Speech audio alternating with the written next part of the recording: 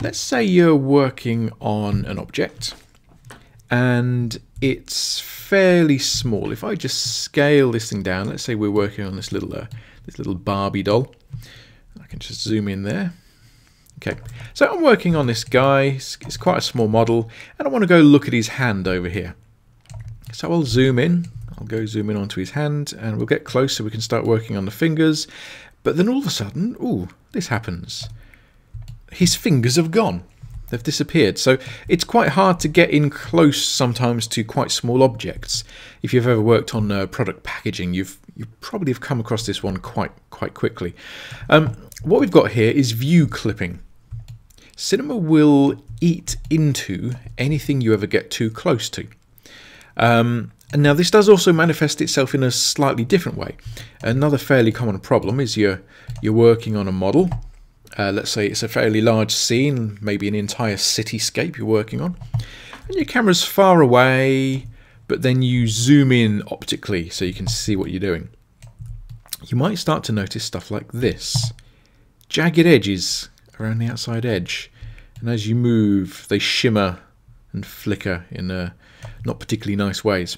So if you've ever seen either of these problems, objects vanishing when you get too close or too far away, or these horrible edges on your models, either way your problem is the same thing. It's view clipping. If you go to Edit Project Settings, what you'll have down here is view clipping.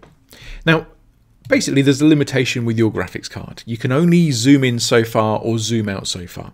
So if you're working on a particularly large project or a particularly small project, you can help Cinema with this. You can give it a bit of help as to what size project you're working on. Now you can set these values manually. If you unfold this little arrow, let's just zoom in there. If you unfold this arrow, you can set manual sizes, but to be honest you can just use one of the preset sizes. So if you're working on something quite small, the default is medium by the way, so just go for either small or tiny, and that will allow you to work on smaller objects. So if I go back to that project with the guy's hand, I try to zoom in. Oh no, his fingertips are disappearing. We can tell Cinema, hey, this is quite a small project. Let us get closer to things. And there you go. His fingertips are back.